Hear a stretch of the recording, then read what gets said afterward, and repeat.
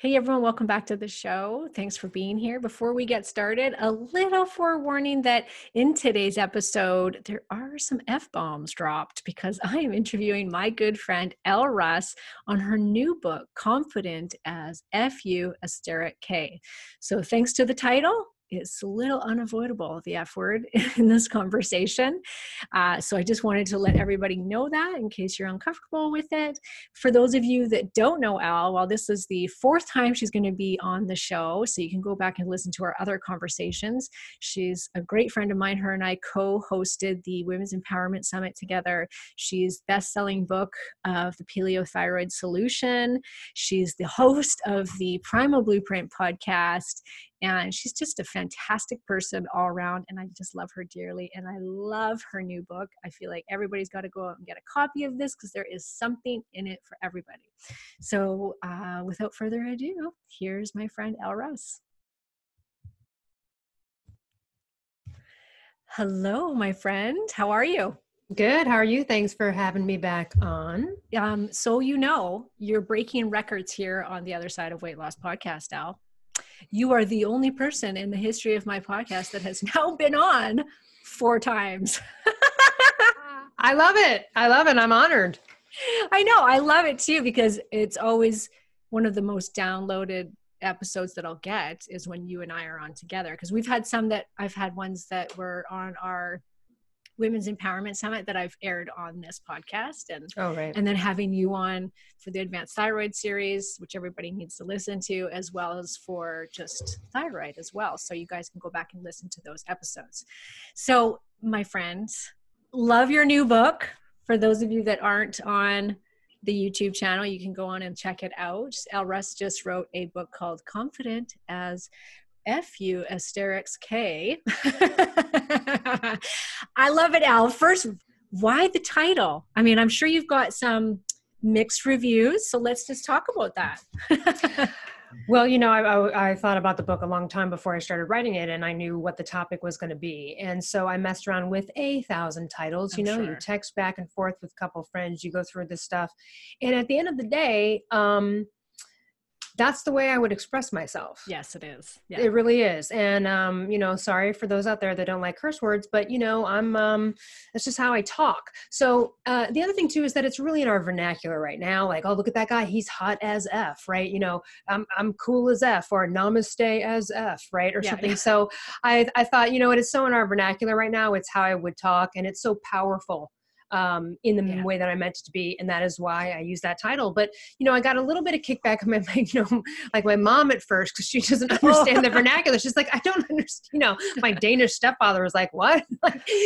So there's a few of those people, but then when they kind of realized it, they liked it. So yeah, but, and then as far as like the cover went, honestly, the cover is exactly how I envisioned it. And once I had the title, I just didn't veer away from it. Yeah, I wanted to show that powerful as F mountain, and just it's a little bit phallic. That's okay.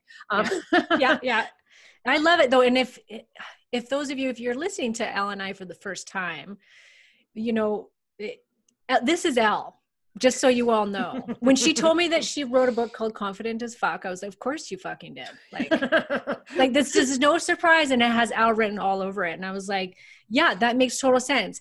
And in my eyes, and the way I've always thought about that, swear words and how you could interpret this is you can choose to make it something offensive, or you can choose to make it something powerful. And I really believe that you've made it powerful by the book itself. And when you read the book, you're like, yeah, I want to be confident as fuck as well, right? So I don't know. I love it. I think good job. I thought the book was fantastic. It's just a no fluff self-help book, if you ask me. But let's first start define confident for us, Elle, because I like what you say in your book when, people a lot of the time, and I really think women especially, will associate confidence with possibly a big ego. And you were really clear about what confidence is. Yeah. So, some people who may not consider themselves confident think of the word confident as a very overbearing, bravado, pushy, braggarty type of person, or someone who's out there and they are like the most charming person at the party. And that actually, sometimes those people are falsely confident. They're confident on the outside and they're really a wreck on the inside. And so being confident as fuck is about, it's all encompassing. The book is not about, it's about everything, but it's not about, oh, this is how you get to the point where you can be like Karen and I and, talk on camera comfortably. That's performance confidence. Almost anybody, even from ground zero, being shy and debilitated and not being able to talk to a human being. And I've seen that case, can get a social coach and can work their way up to performance confidence or outward confidence. I'm more actually concerned about the inner confidence. And now people also have said to me, they're like, well, I'm really confident. Do I need this book? And I would say, yeah, you do, because I needed it too. I'm one of the most confident people I know, but we also have pitfalls, and there are things we need to learn from less confident people, even though they're coming to us for help and encouragement in the area. We have a lot to learn from them. For example, very highly confident alpha people like myself and you included. And I know you had, we talked with Tanya Stewart on the Women's Empowerment Project, one of my best friends. Alphas, we're often very inaccessible because we are not wanting to be vulnerable and open or show any modicum of weakness, because God forbid anyone sees us as weak. It's lame. We don't look at it upon it kindly. And so therefore we're not really accessible. People want to be us. They want to be around us. They might look up to us, but they kind of can't get to know us really well because we're not showing certain sides of ourselves. So we have a lot to learn from, quote, less confident people, or maybe you might refer to them as beta. They have things like diplomacy, very like not as reactive as a very confident alpha. So we can learn, I've had to learn that from some less confident people. And also too, they just are better at receiving, and they're better at relinquishing a little bit of control and letting someone else take the wheel. Now that's not to say all confident people are type A, terrible alphas who can't sit and chill. That's not it. But I am a very, type A person, and you want to kind of be in control and not to control others. It's just, again, it's easing into being okay with someone else taking the reins and delegating to other people. So that's a lot. The confident people really need to learn that. And so we need to be a little bit softer, and the people that come to us need to get a little bit stronger, and so what I noticed throughout my life is that most people that I attracted, or a lot of the people that I attracted into my life, friends, colleagues, etc., I was always encouraging and helping them speak up about something, whether it was declaring their worth in a job interview or to get a raise, even at, our own company, or, whether it's just speaking up to a friend that's crappy. It doesn't matter. So I over time, I'm just like, my gosh, this is like the story of my life. And it has been for a long time. And so it was just really natural for me to get to this topic right away. And also, here's the thing. You want confidence. Why do you want it? People want you more when you're confident. When I used to hire people, I would hire a confident person over someone that was skilled any day of the week. Why is that? Because we know confident people are, they're self-realized, they're proactive, they're usually on time, they're on top of it. What they don't know, they'll learn. You can sort of trust them. And so oftentimes, again, let's get to con men. Con men are confidence men. They instill confidence, albeit a false one, in somebody to trust them, and then they take their money, right? Now that's a misuse of confidence. But again, people trust people that appear confident. So it's not necessarily acting as if. There might be a little bit of that along the way until you truly get confident. But at the end of the day, people seek out your opinions because confident people are the most authentic. Usually they say what they mean what they say, and they don't care. But again, in order to get confident as F, if you're a confident person, you do have to look at some of these other things to be all encompassing, or else you are just the bravado person that's out there, and you can go speak to 50,000 people, but then you crumble and you're insecure on the inside. And we know those people. You and I know a few of those types of people out there who seemingly are very confident, but they're really not. And then there's the people that are the quietest person at the party, and they're over in the corner by themselves, and people are going, oh, look at that guy, poor guy. Not poor guy. That guy's the most confident effing person in the room, just standing there, observing the crowd, comfortable with themselves. That's where you want to be in life. Everywhere you go, every room you walk into, you're like, I got this. You don't need to prove anything. And in my book, I talk about this. I had a facialist who asked me, she, again, drawing in a person, of course, I run into a facialist that needed confidence. Yeah. And so we talk about this when I get facials. And she said, I was thinking about you the other day, Elle, because, I get so awkward and weird and insecure when I walk into a party or a restaurant or somewhere. I feel like everyone's looking at me or they're going to judge me. And she said, I was thinking about you because I bet you don't get that feeling. She goes, how do you feel when you walk into a place? And I literally said, I walk in every place like I own the motherfucker. And let me backtrack on that because that sounds so cocky and awful. But this is what I mean by that. It's not that I'm going into a place and I'm looking to dominate or I'm even looking to impress people. In fact, I don't care if anyone even talks to me. It's that I'm completely comfortable in myself. I'm open to whatever's there, conversation or not, and I am just comfortably observing. I mean, everybody should feel that way. It's a really liberating feeling because it is, again, you're just you in this suit walking around, the most comfortable you can feel in that. And we work a lot on that, you and I both, on the physical health. Now you got to get to the mental, emotional. Yeah. When I read that, I laughed so hard because I will never forget. In high school, I moved high schools from grade 8 to grade 9. I decided on my own, I'm going to switch high schools. I can't even remember why I decided this. It wasn't like I was having a hard time. I didn't move, but I decided I'm going to go to a different high school. And I remember walking in to go register for the high school with my mom and being petrified. And my mom looked at me and said, just act like you own the place. Come on. And those words have never left me. And every time I walk into a room or I'm going into a new situation or I'm going to be interviewed, so many times in my life, I've said those words inside my head, like, just act like you own the place, man. It's confident. That's confidence, isn't it? Now, I think a lot of people listening going, oh, well, easy for you ladies to say. Can anybody improve their confidence level? Doesn't matter who they are. I mean, I'll tell you the most ground zero story you'll ever heard, and I talk a little bit about it in the book. I know someone who was debilitated with shyness their entire life. They were raised by therapists. Their parents didn't know what to do with their awkward, scared, shy, fearful child, and they put the kid in a psychologist's office, and then not only feeling rejected by the parents, like just passing the kid off, but then there became an association with paying someone to care about you because of the therapy. And they were in therapy for a very long time. They didn't have their first friend until they were 35. Okay. So if you think I can't figure any scenario that's worse than this, all right. So shy as hell, abused by a bunch of people in their grade school. I mean, talk about trauma. Then moving forward, not even really having a friend till they're 35, parents pitting them against siblings, all this kind of stuff. They couldn't even talk to people. They couldn't even have a conversation. So finally, and thank God they did this, the therapist suggested hiring a social coach that would go out with them into public to like a mall and have them start a conversation with a cashier, someone who is not going to, because the customer's always right. Like they're going to be nice. Right. Yeah. And it started there. So like, that's where they started. And if you met this person today, you would never know that this was their story. They are the most outgoing, confident person that I've ever met. Now, do they have moments where they are triggered by some past trauma and stuff? Sure, but they use the work that you and I do and have a daily spiritual practice and do all the audiobooks and all that stuff to get kind of beyond that and be able to talk themselves out. But for the most part, they are so high functioning.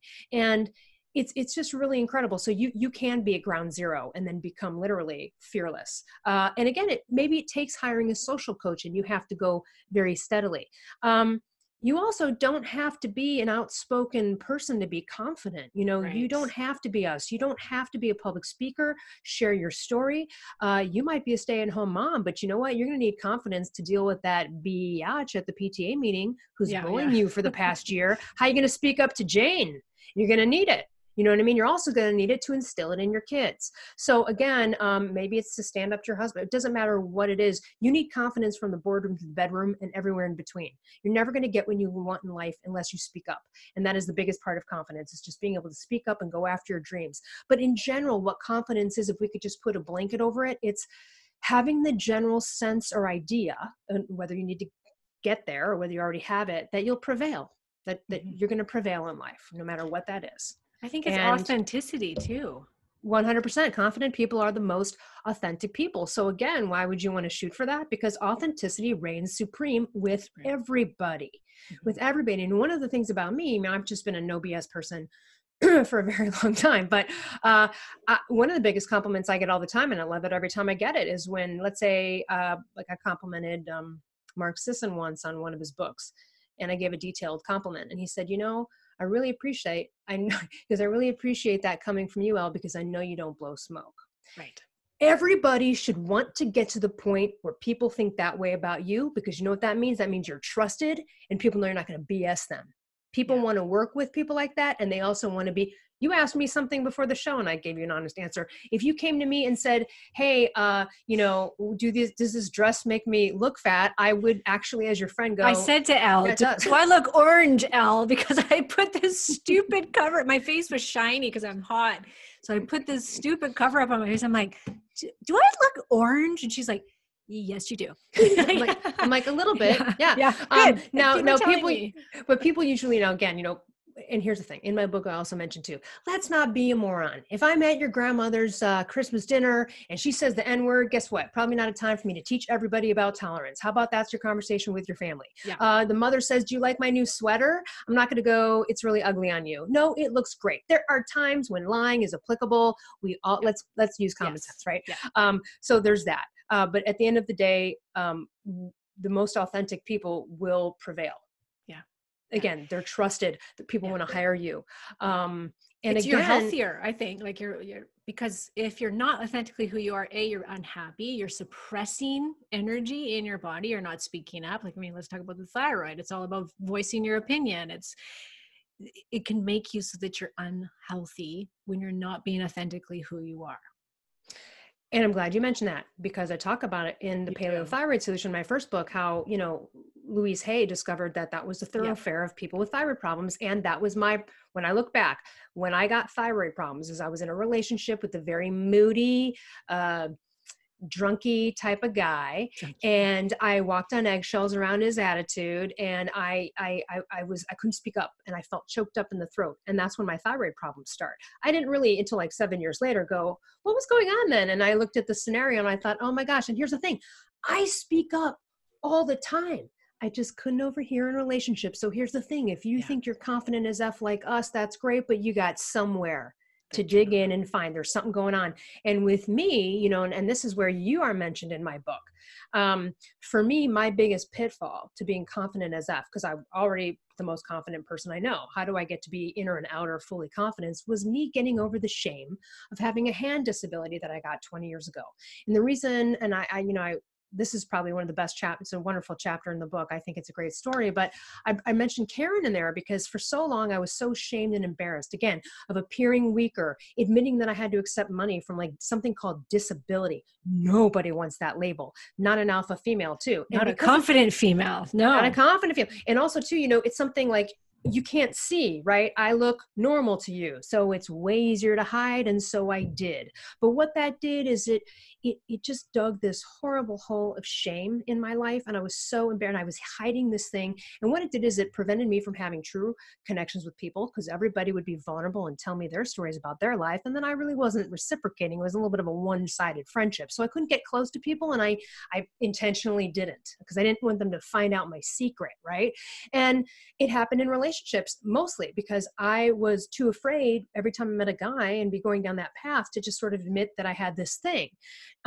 Regardless of, it doesn't affect my life too much on a daily basis, but it is, again, it's in here. And while everybody and their mother was like, this is nothing you should be ashamed of, you got injured, that doesn't help the person that's ashamed, man. That's just calling me ridiculous for being ashamed. The truth is that I am.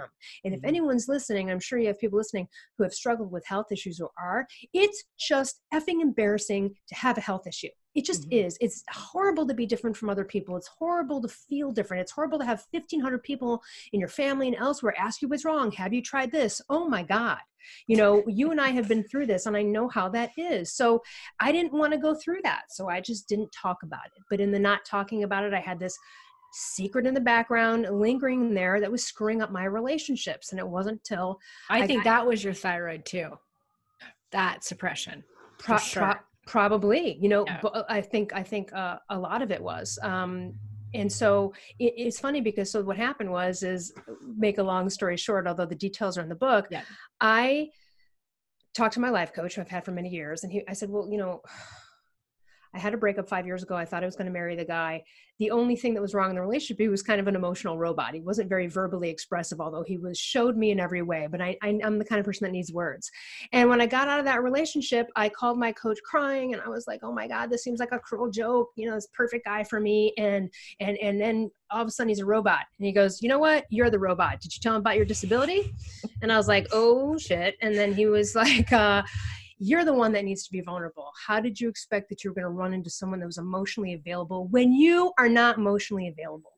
I have not cried harder in my life. It was the hardest katana sword right through the chest. So on point that he said this. And so I said, well, what do I do? He's like, you're going to have to go about your life and you're going to start to have to try to be more vulnerable. And I was like, well, like, how the fuck do I do that? Like I was so resistant. I was like, I don't want to do it. And he was like, well, start at the grocery store, just having a conversation with people. And here's the funny thing. I can have the most intimate conversation about someone's health life or sex life in the steam room at my gym, yet somehow, I have issues connecting. Right. And so, so I did work on that. And finally, hold on, something's happening with the microphone. Yeah. Everything's cut out. Okay. Everything's fine. Okay, great. So what happened was, and then I tested it out. You were the first person I tested it out with. This was so funny. Like, I can't wait for people to read this part. You made me cry, not just because I'm in the story, just you were so open in your story of where you came from and how it all happened. And I'm not going to give it the details because I want everyone to read the story. But your story was heart-wrenching to me. I was just like, wow, that, like, to go from where you were, the position you were in, the power position you were in, to this journey of getting to that moment when, like you just said, you decided to be more vulnerable.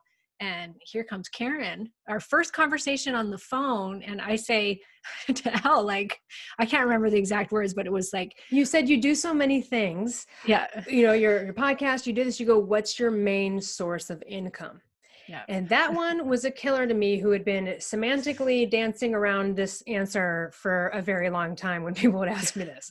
And so I, in that moment, was like, I'm just going to tell her the story.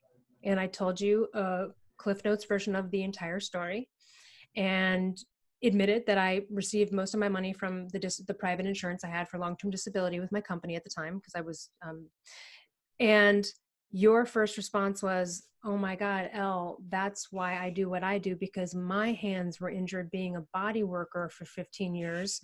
And I lost my shit when I got off the phone. Yeah, I had no idea. I was just like, oh yeah, me too. Like, how crazy, right? And you had no idea that this was like such a big moment for me. You didn't know each other that well. You told me after, you're like, Karen, I got off the phone and bawled my eyes out when you said that to me. Like, what? Yeah, it was crazy. But you know what it was? The reason I think I bawled my eyes out so much is here I had spent a couple decades being ashamed and hiding this and only allowing the few people that knew about it, don't tell anybody. And so to get the response that I got from you was an immediate confirmation from the universe. Yeah. If there's not any more immediate confirmation, that it's like, you see? And in that moment, I felt so much less alone to be talking to another woman my age who had her hands ruined. Yes. And it makes me want to cry now. And then there's another story about Jeslyn, who I had on the show, and similar thing, within a couple of weeks after talking to you, had a woman on the show, didn't know her health story. She revealed on the show that, she had a freak accident that led to nearly severing all of the nerves that led to her left hand, and she can't feel her hand, but you can't see it.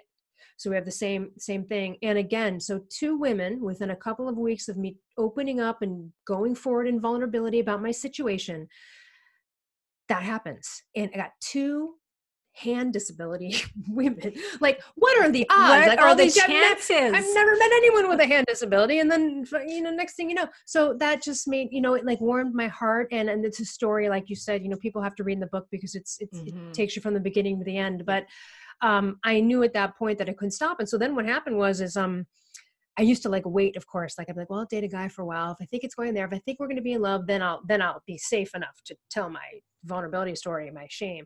And I started to be like, all right, you know what? I got to have no shame about my shame. I'm just going to do it. So after you and Jeslyn, I, would go on a first date, and people would ask me and I would just kind of tell the story. Nobody even like blinked an eyelash No. at it. Nobody, you know, all these years I was so afraid someone was going to reject me for it or look at me weird. And like nobody even, they were just like, oh, yeah, it's awesome. Like nobody cared. And so all I got to say is you got to get to it as soon as possible. Please don't waste decades and potential missed Health friendships and issues opportunities. yeah. Look, there were groups of people I chose to be on the outskirts of because I didn't want anyone to get too close to me because I didn't want to have to tell anybody. I really regret that. No woulda, coulda, shouldas, but you know what? I regret that. There were groups of people I could have made a tight tribe with that I didn't because of this. Now, some people I called afterwards and I said, hey, look, you know, you've been so open about sharing your life with me. I want to share mine with yours. So that was mine. And that was the little last puzzle piece that I had to get in order to become confident as fuck, meaning totally inside and outside, because I already was in every other way. But man, something like that, you don't think it's going to affect your life, and it will. I love the story that you tell about Brandon, because that one really resonated with me in my own confident journey. You say that you point out how a belief instilled upon you in childhood can play out over and over again in your life until you learn from it. Talk to me about that, because that I live by that. It's like, if you don't get the message, or if you've got this limiting belief that is stopping you from doing things, it plays out over and over again in your life. Yeah, Brandon's a perfect one. So Brandon grew up where it was kind of one of those things, like actually a really lovely family. Everyone had money and things. No one went starving, but his dad was kind of a hot jerk a little bit. And so let's say the hammer would go missing, and, you know, he'd get blamed for it. Like his dad would be screaming, where'd you put the hammer? I know you took it. And, you know, Brandon would be like, I didn't do it. I didn't take it. I don't know where it is. I don't know where it is. And so he'd get blamed for being, you know, stealing the hammer. Then the dad would find the hammer and never apologize. So this went over and over. He was always sort of made to be wrong, right? Made out to be wrong about stuff that he actually wasn't wrong about. So this then cut to his professional life as an adult. He's a contractor, so he's working on various projects. He starts getting complete, like everything always goes wrong. So this first contract with this one lead manager, everything would go wrong. It wouldn't be his fault, but then he'd get blamed for it and chastised and patronized publicly in front of everyone, which is horribly embarrassing, right? And because Brandon didn't speak up, he just sucked it up and just said nothing. So over time, we finally unraveled this, and I was like, why does this keep happening to you? Because this never happened to me on a job, right? Same thing with like friends and relationships. You know, it's like you go, oh, well, that's interesting. This stuff's happening over here in my relationships. I'm the common denominator. No one else I know is going through this. Maybe it's me. And so I was like, well, why you, Brandon? Like, you're not dumb. You don't make mistakes. You're not an idiot. Like, it never happens to me. It's not that I'm a better worker than you. Why is this happening? So we dug back, we found this, and I was like, oh my God. So part of it was really convincing Brandon that he didn't have to be wrong. You know, just, he didn't have to be wrong. Not only that, though, it was also kind of getting him to a point where he was getting and mustering up the courage that the next time that a-hole on the job blamed him for something being wrong and patronized him, he was going to stand up and say something to the effect of, hey, unless you talk to me in an appropriate tone, I'm walking out of this job right now. Something like that. Now, don't do that unless you're prepared to lose the money and lose the job. But Brandon he had prepared himself. He was like, that's it. I've had enough of it with this guy. I'm getting good money from this project, but I'm not going to do this again. Well, here's what happened. He spoke up and did finally go, hey, enough of that. It's so classic. Every time you actually stand up to a bully, they shut the F up and acquiesce almost always, but you don't know until you do it. When you put someone in your place like that, they're often like, oh my God, because no one ever does it. So he does that to the boss. I was like, oh my God, boss never treated him like that again. But even better, he went to other contracts, stopped working with that guy. And then what happened is on every other contract, people would like write him afterwards and be like, oh my God, so smooth. What a great project. Thank you so much. You're awesome. We loved working with you. Like the opposite. He'd get all the praise. Nothing went wrong. Now, here's what happens. You'll master something like that. You'll get over it. And then the universe is going to throw you a couple testers to see if you really got that damn lesson. And so Brandon did get a tester job that came in where somebody was, and he had to just kind of speak up. But then Brandon would call me and be like, you'd be so proud of me. I spoke up. And so again, now Brandon's life is great because all of the contracts he works on, and this has been years now, are with wonderful people that think like he does and treats people the way he does. And that old boss that was crappy just never seen again. And even if that old boss called and said, hey, would you work for me again? Brandon's at the point where he's like, I don't even want to bother with risking whether this guy's going to blow up or not. So I'm just not even going to work with this guy anymore. You know what I mean? But we have these stories. It could be a story about your childhood. You're the brat, you're the one that always does stuff wrong or whatever it is. And this just was so clear because it's not happening anymore for Brandon. So what changed? Okay. A little mustering up some confidence and courage to go stand up for himself. But it really was just going, why the fuck am I wrong? Yeah. Yeah. I'm only wrong because I'm repeating a pattern that's familiar to me. It's not healthy. It's familiar. That's psychology 101. That's why the girl goes out and gets the boyfriend who beats her because the father it's not healthy. We do it. So we have to look at, so what happened? And again, it's not like you have to dig too deep into the childhood, but what was your story within your family and with your members? And is there something there relating to a conundrum going on in your adult life? Yes. And so for me, my story, and I talk about this, the parental garbage in my life is, my dad lost all of our money when I was really young and was a total drunken loser. Now, super hilarious. All my friends wanted to hang out with my dad. He was super cool. It was like having a buddy around, right? He's cool if we drink, whatever, but that's not what you really want in a dad. Okay. You know what I mean? So it was embarrassing. There were just lots of embarrassing moments having a drunk dad. I was just embarrassed of my dad and I loved my dad, but it was just embarrassing. And so I had this story that I declared to the universe. And I was like, here's the thing.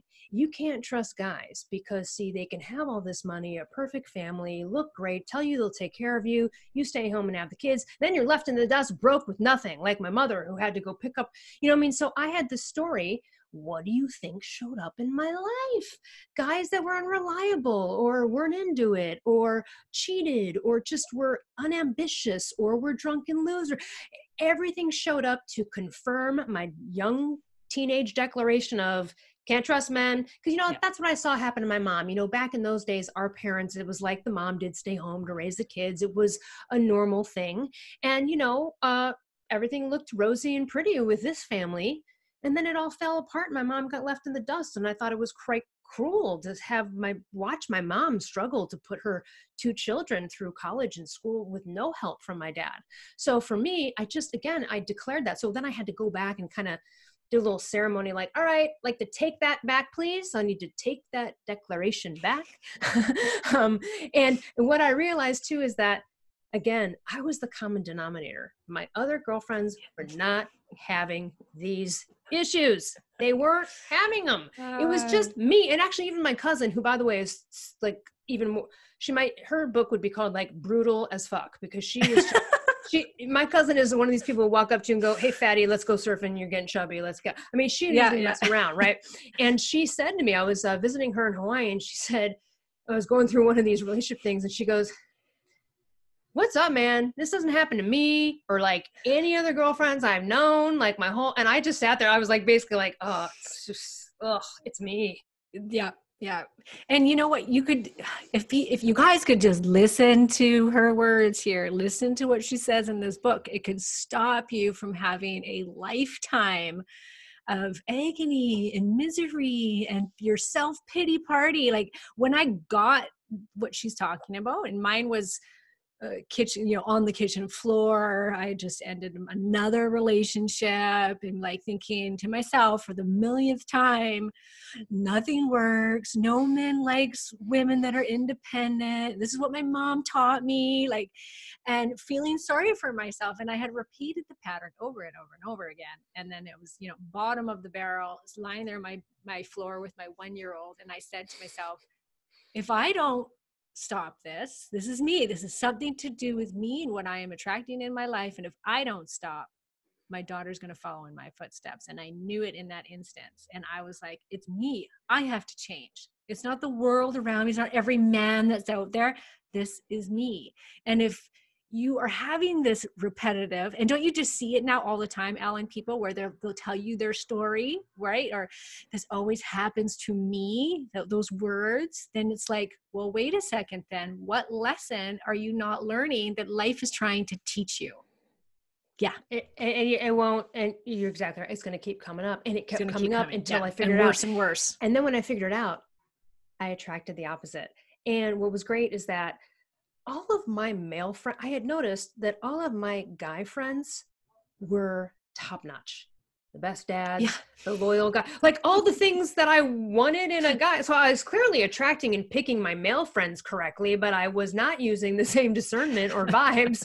So here I had all these wonderful men around me. I'm like, why am I attracting all the opposite of what I know is like wonderful here, And so again, it just took some work. It took some work in me digging back into the past, reading a couple of books, right? Doing some exercises, talking to a coach, and then finally really attracting a different vibration. And again, I had a tester. I actually called you about that tester. I did have a tester though, kind of come in, which will happen. You know what I mean? You get a good string, and then I got a tester.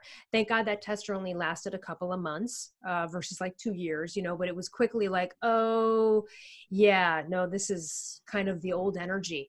And I got really freaked out by that tester because, you have a moment of like, I thought I was already beyond this. Yeah.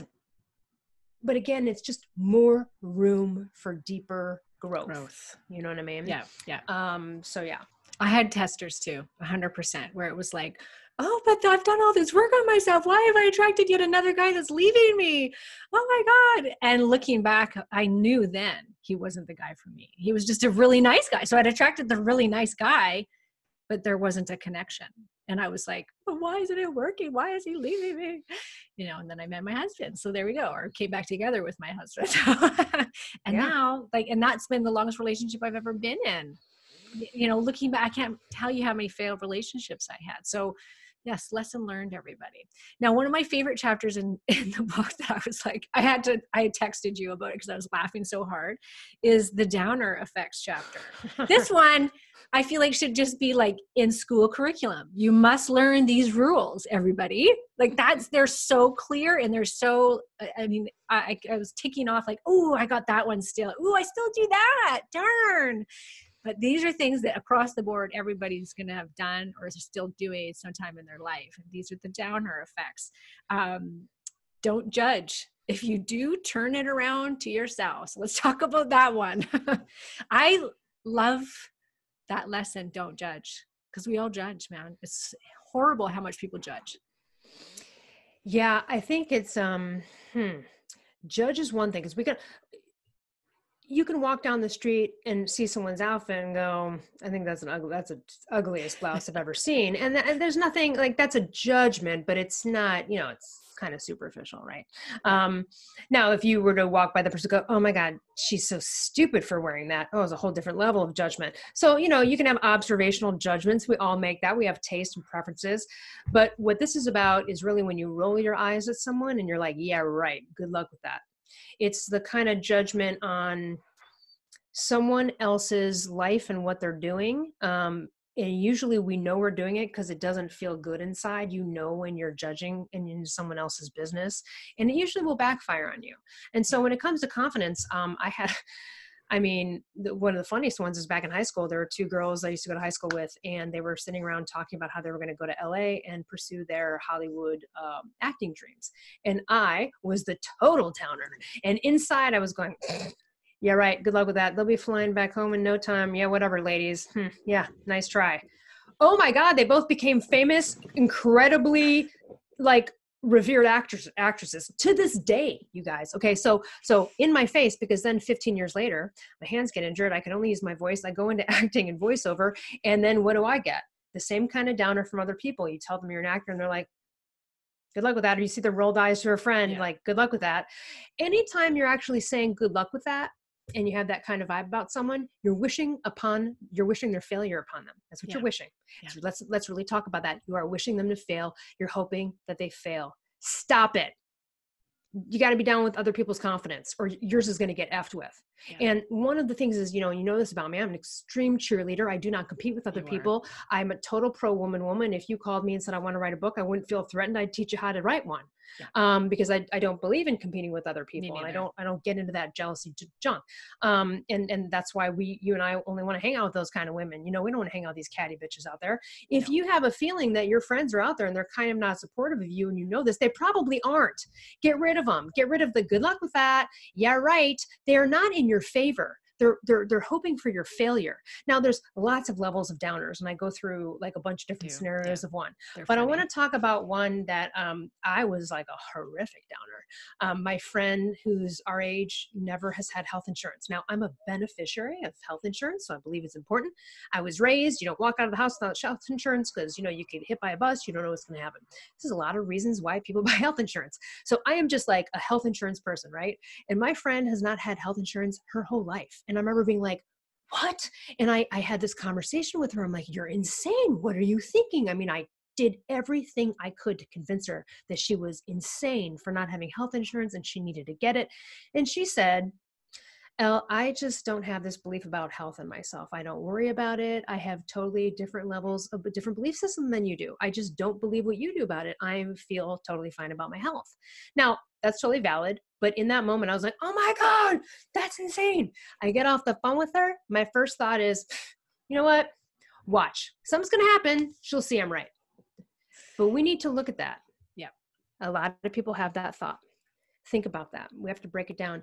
In order for me to be right, my friend has to be not only completely screwed medically in some way, some tragedy has to happen, but whatever happens has to be so effing expensive that she's so screwed that she regrets not having health insurance. Would have to be a lot of money.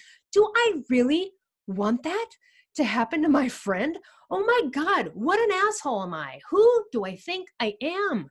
What was I thinking? What bad energy out there? And so I actually called her and I was like, oh my God, I can't even believe like I'm such a downer.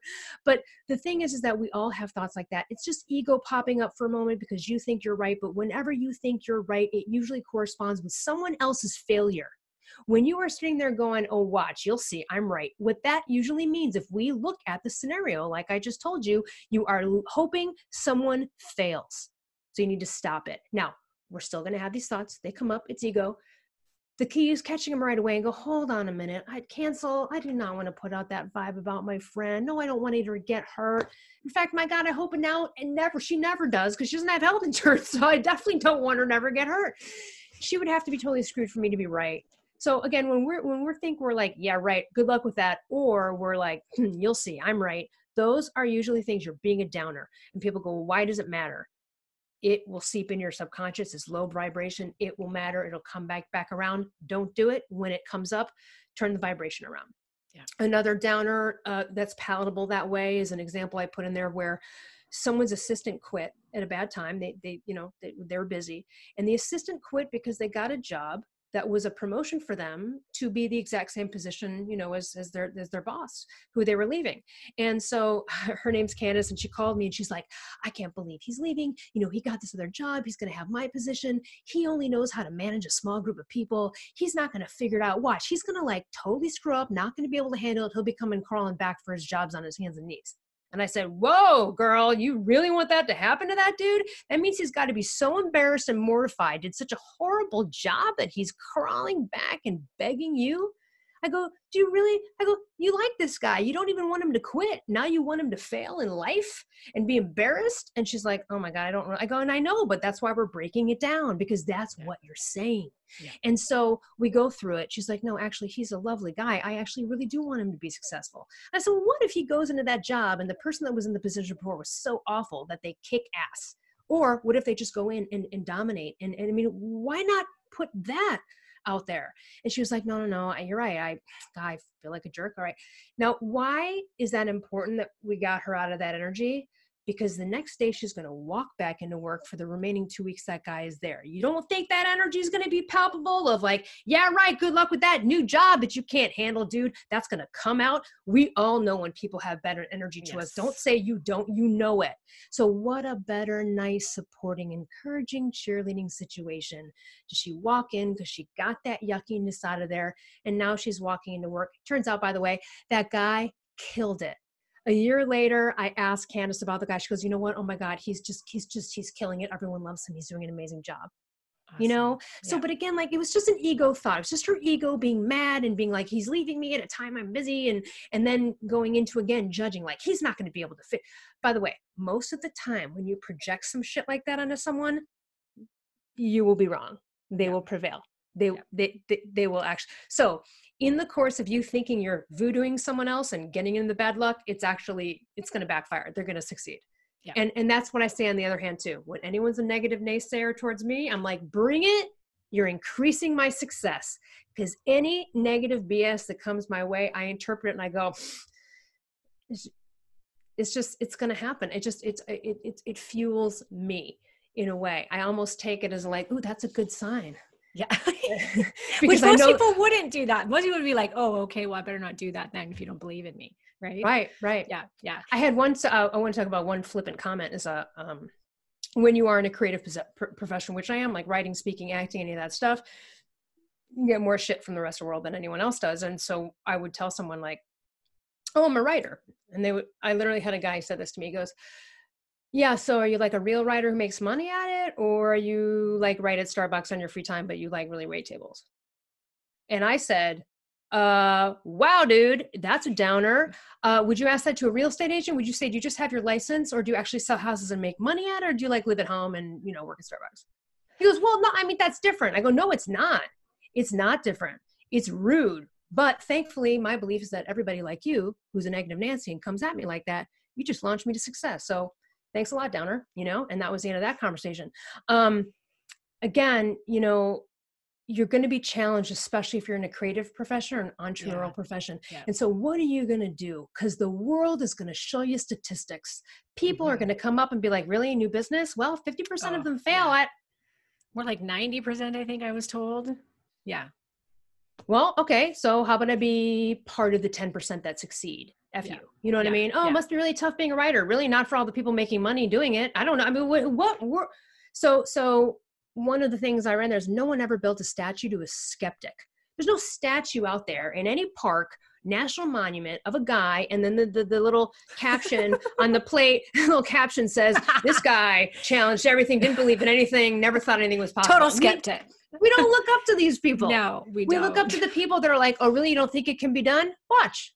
Yeah. That's who we build statues to. Yeah. So again, you're going to come across this and you might come across it in your own family. Like I talked a lot about how I've been downered by even people that love you that aren't normally downers. Oh, it happens all the time. Family, I think, is the worst. Yeah. Oh, it's terrible. So just to backtrack here, because I have to tell this story because it was after I read your book. And literally like 3 days later, I'm driving down the hill to town and I live up in the mountains. And so I have to go down this really sketchy, windy road. And in the winter, I honestly see a car like every other day in the ditch, over the cliff, upside down. Like it's a dangerous little road in the winter.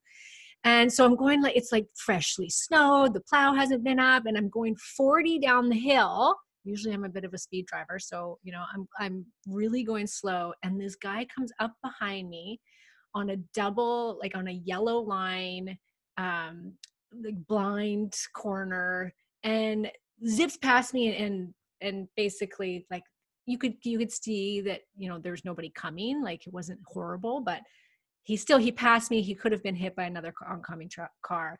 And my first thought was, oh, well, I bet I'll see you in the ditch, won't I, when I get down the hill, motherfucker. Like instantly that thought. And I'm like, oh, and then your voice came into my head and I'm like, so really what I'm wishing upon this person is that he's in a car accident. Like, so then I can be like, ha, that's the last time you passed me, Horrible. Literally, because he's passed on. That's why he can't pass you anymore. No, but I'm glad you brought that up. Look, we still have these thoughts. I talk about how I have like a total prejudice against, road cyclists. I see a road cyclist and I'm like, oh my God, you jerk, get off the road. But what's funny is like that throws us off of our vibration, and that story is funny in itself. But yours is a perfect example because we do this all the time. Again, the thought comes up like, yeah, right, good luck, or watch, they'll see. Just catch yourself, because in that moment, like you said, you caught yourself and you're like, all right, hold on a minute, F that guy, but like, do I really want to see his car? So I can have because I guarantee you would see his car in the ditch the next day and you wouldn't be like, ha ha. You'd be like, oh God, yikes. Gosh, no. And then you might feel like, jinxy about it. You might be like, I just was talking about this guy in a ditch and now his car's there. It would not feel as good as you think it does in that moment. That still doesn't mean that there's not moments where you have a flippant, I'm also about indulging your ego. Sometimes you need to be like, you just need to feel that way because it makes you feel better in that moment. It might be a false sense, but I'm okay with that because again, I feel like we are in this meat suit and I'm tired of spiritual teachers and self-help people being like, the goal is that you get to a platform where you're not, affected by anything that comes your way and you can stay in a state of peace. I'm not living on a hippie commune, biatch. I'm living in the real world. People are going to come at you. What you going to do? And also too, I don't believe that would be the most spiritual for me when it's rare, but I still occasionally will get tested on speaking up. Extremely rare. But 3 times in the past 5 years, I've been bullied by random strangers. And they regret it every time. Like, horrifically regret it. They're like, I messed with the wrong chick. It's a regret anytime someone tries to do this. But I am really brutal. And the thing is that some people might be like, well, wouldn't it be more spiritual to just have let it go? I'm like, no, actually, it wouldn't be. Not for me. Because guess what? I'm still have to fuel that primal instinctual part of me to survive, to draw boundaries, to go, hey, you're not coming into this camp, right? Or to survive. And I don't think it's so bad. I think when ego gets out of control, yeah, it's terrible. But sometimes things need to be said in a harsh tone. Sometimes you need to call some people on some stuff. Sometimes you need to put someone in their place. And I'm all about that. Does not mean I don't go looking for fights. And you got to choose your battles wisely. That's another confident as F tenant as well. But again, I'm not all about, just sit there and accept. I feel it's good for us to stand up for ourselves. Mm-hmm. It's good for us to speak up. We see what happens with thyroid problems and other things when you don't. So then that person who's not speaking up, are they just going, well, I just think it's the more spiritual, it's better, I'm more evolved. No, you're not. It's eating away at you that you didn't say that to that guy and you didn't speak up to them after they yelled in your face. I know it is because I talk to a ton of people who don't speak up and they are regretting those moments. I, on the other hand, when I got bullied by 3 women in the past 5 years, all of them at my gym. This is great. Oh. And here's the funny thing about it. Each one of them, when I think back on it, I'm like, it's a gift that keeps on giving.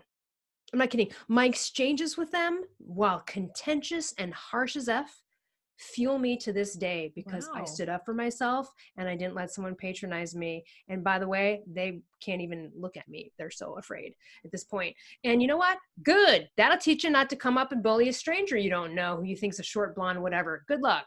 Yeah. Yeah. And again, now it rarely happens to me because I have a vibe about me that's kind of like, people don't usually mess with me that way.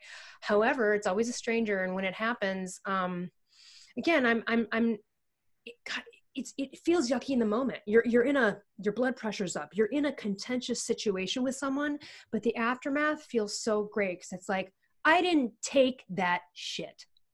You are not gonna talk to me like that. You know what I mean? And that feels so much better than just blowing it off because I guarantee you go home and you're like, oh, I should have said that. Or I wish I could. No, I'm more confident because I did have those interactions. Even more confident. Yeah, it's a real, that's a fine line. It's a fine line. And I feel like I need more of what you're talking about. I'm super confident in so many ways, but I definitely don't speak my mind enough because I worry about what other people will think of me. I do have that lack of confidence in that or careful of what I say. I don't want to offend somebody. And then, I need to learn. Sometimes you do, like sometimes you have the right to speak up for yourself. I think that's what it is you have to kind of try to distinguish those moments of, can I just let this go? It's their shit. Or do I need to defend myself and speak up for myself? Yeah. And for me, it was like, I'm going to see these women at the gym every day. They're not winning this one. You are not going to win this one. The chick in the parking lot who yells at me, whatever, I'll let that go. I'm not going to see you. I don't care.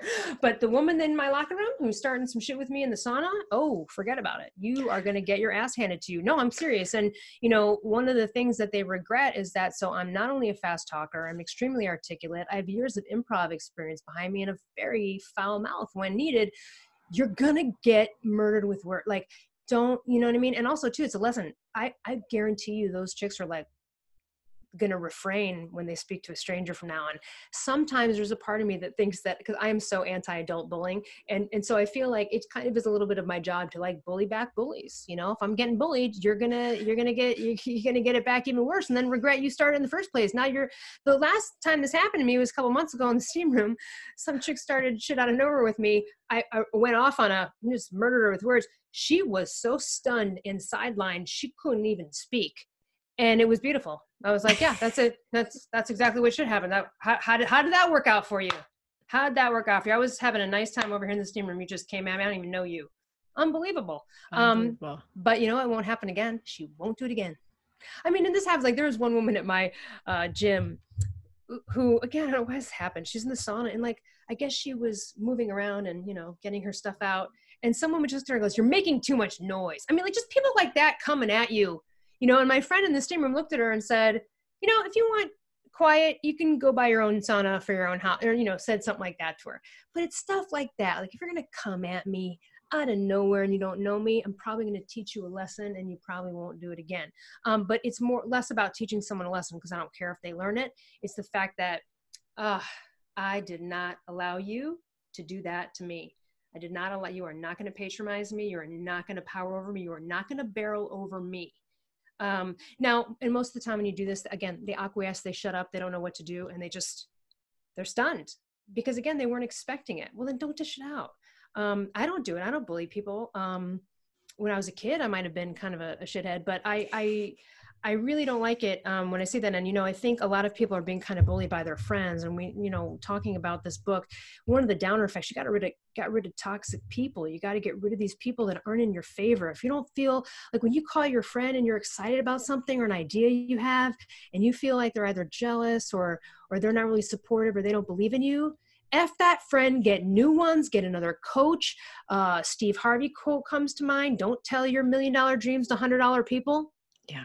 You know, and so I learned that too harshly. We want the people that we love when we call them to have the enthusiasm and excitement and sometimes they're just downers. Yeah. No. So there's people I won't call, like my mom, unfortunately. Sure. Because she's always the devil's advocate. She's always got something to say that's not great. And I unfortunately think that I have a bit of that trait where I'll be realistic about somebody's situation, and I'll tell them like, well, have you really thought this through? Have you thought about this, or this? And so I've actually made a conscious effort to be more supportive now and just be like, okay, no, put your shit aside, Karen. Don't worry about it. Let them figure it out on their own. Who knows what's going to happen? Right. And here's the thing, unless it's something short of like dangerous, like, oh my God, do not take that drug, or like, do not do that. What is the harm in that? Yeah. So what if they do fail? Yeah. It's okay. You might silently be like, well, I kind of saw that coming. That's okay. You don't have to voice it. You might think it, but at the end of the day, don't voice it. But at the end of the day, it's like, so what? But they did it. Encourage them anyway. Let them fail. Yeah. Because what they'll remember is that you encouraged them. Yes. And you weren't the downer. Yeah. You know, again, statistics, so skeptics, and this happened with my book. And I talk about this with a family member. The first was my first book. I said to them, I'm so excited. I'm going to pitch a book to Mark Sisson. And they said, well, you've never written a book before. Just like that. And I said, well, that's just semantics at this point. I mean, I've written a million things. It's just another genre. I'm not worried about it. Second stage, Mark says, I'm going to publish your book. Talk to the family member. Oh my God, Mark's going to publish my book. Here's the response. Well, now you have to write it. Oh my God. Oh my God. So right there, I'm like, oh my God. And I was like, what? I was just like, oh, it's almost laughable because I was like, well, yeah, I'm going to effing write it. And also I write stuff. I'm a person that writes stuff. I've been a writer. It's not like I've never written anything in my life. Like, of course I'm going to write it. What do you think I'm going to take a deal from Mark and then fail? But like, F you, right? Oh, it gets worse. Then I write the book. Then it's getting published, and Barnes and Noble bookstores decides to buy 1,000 copies of it before the book is actually even published, meaning they haven't read the book yet, but they believe in it. They like it. They're going to buy it. And so I'm telling this to the family member, and she's like, well, that's ridiculous. Why would Barnes and Noble buy a book they'd never even read yet? So again, like at every step of the way, I'm getting downered by someone who normally is in my corner, who loves me, who is a family member. Okay.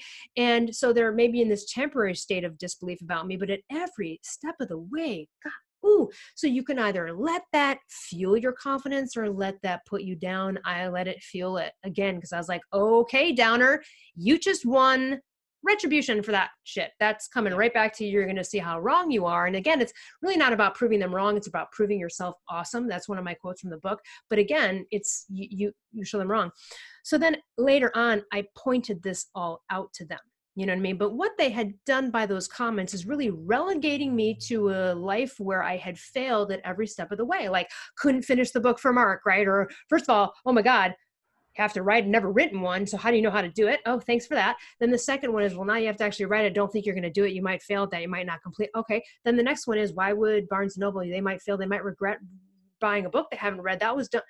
Oh my God. And every step of the way, I'm like a failure in this process. Later on, after I wrote the book, I showed that whole thread to them. And I said, this is you, buddy. And they were like, they saw how I interpret it that way. And they're like, well, that wasn't my intention. It sometimes isn't the intention, but it's in the words, like, you're being a downer, just be like, great, that's awesome. And then I had actually one of my best friends called me while I was writing the first book, The Paleo Thyroid Solution. And like a parent who was worried that their kid wouldn't finish the science project before school, they called me up and they're like, dude, what are you doing? Are you writing? How far are you? How's it going? Like, very skeptical. And I called them on it. And I said, hey man, just because you're not confident about writing a book, don't project that insecurity onto me. Number one. Number two, you're being a downer. You're the last person I need to be coming in here over my head trying to check.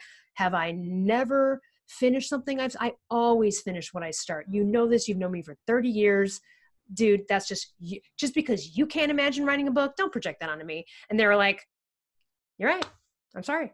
That's why it's good to have confident as friends, because they can take and handle a mic drop like that from a friend. It's over. We've had like 2 of those in our lifetime. But again, you don't know where it's going to come from. It can come from your best friend who's supportive of you every day. You got to speak up at every turn. And I do, you know what I mean? And they do as well. And I expect that in return. So I got downered by all sides on my first book. Now, were any of their fears true? They were opposite. It's a bestseller. It's a bestseller. Yeah. You've changed millions of lives. Like, they're wrong. They were dead wrong at every step of the way, and F them for being downers during my process. Turns out I wrote about it, showed it to them. That's you, Emma Fugga. How'd you like that? You know what I mean? And so now they know the language, so that if I hear it, I'll go, dude, you're being a downer, or I'll say to that family member, don't downer me, don't be a downer. Now, it doesn't mean that I'm not sometimes a downer, that I don't have downer thoughts. I do. Like I said, it's natural part of, I think, ego.